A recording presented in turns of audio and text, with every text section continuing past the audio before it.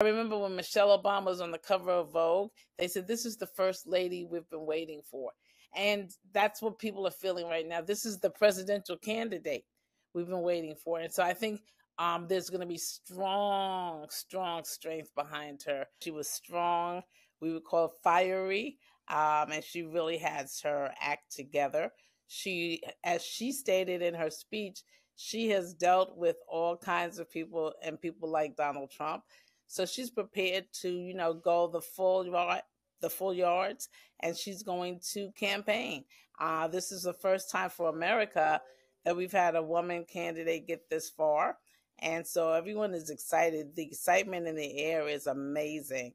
And so I'm excited with her and for her. And we feel the energy almost as though it were like Barack Obama when he was elected. There's an Really? electricity in the air. Yeah.